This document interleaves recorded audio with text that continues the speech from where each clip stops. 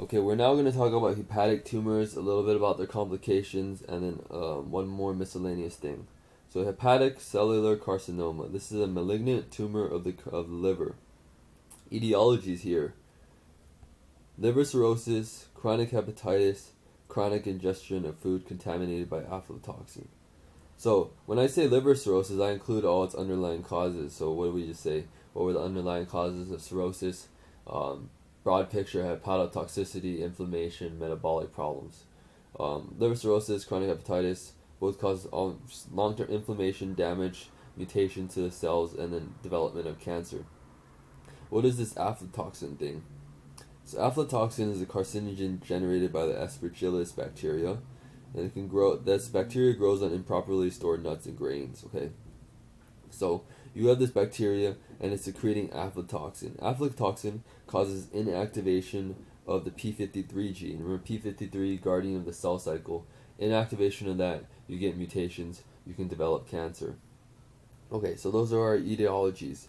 Clinical features, very general stuff. Very, it just presents with symptoms of underlying disease. So symptoms of whatever that, maybe hepatotoxicity, symptoms of Wilson's disease. There's no symptoms of the liver tumor yet. That presents later. The serum tumor marker here is the alpha-fetoprotein, and that's secreted by the liver. And then the other thing I want to talk about is that this one spreads hematogenously. Okay, remember that usually solid carcinomas, aka tumors from epithelial tissue, usually spread lymphatically. But liver cancer is an exception. Liver cancer, do you remember what the other exceptions are? Exceptions are liver cancer, renal cancer, follicular thyroid cancer, and choriocarcinoma. Again, renal cancer, liver cancer, follicular thyroid cancer, and choriocarcinoma spread hematogenously. The other ones that spread hematogenously are sarcomas. That's tumors from connective tissue or non-epithelial tissue. Those also spread hematogenously. So if this can spread hematogenously, what can happen is this tumor can spread, extend into the hepatic vein, and it's going to cause obstruction and Budd-Chiari syndrome. Okay. Now we're going to talk about that next. So again, malignant tumor of the liver. Etiologies are simple: just chronic inflammation or inactivations of the p53 gene through aflatoxin consumption. Clinical features very non-specific, just symptoms of underlying disease. Alpha-fetoprotein, note that for liver cancer, and the hematogenous spread. Okay, we're going to talk about Budd-Chiari syndrome now. Budd-Chiari syndrome is an obstruction of the hepatic venous outflow.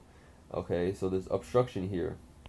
If you have poor venous outflow, you're going to get congestion of the liver because all this blood is going to stay in the liver, become congested, and then you're going to get increased pressure in these vessels inside the liver, in the liver sinusoidal vessels.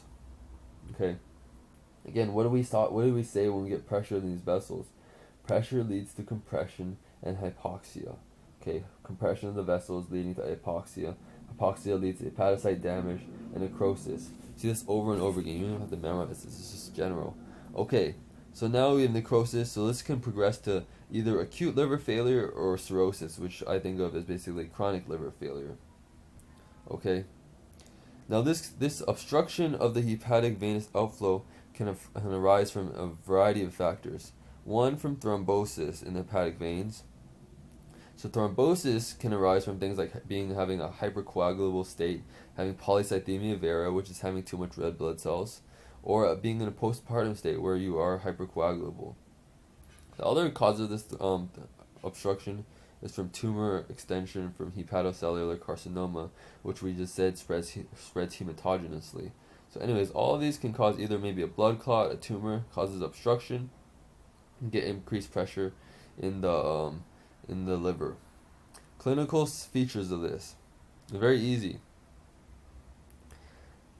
It's just the big picture syndromes of congestive liver disease and portal hypertension. This should make sense.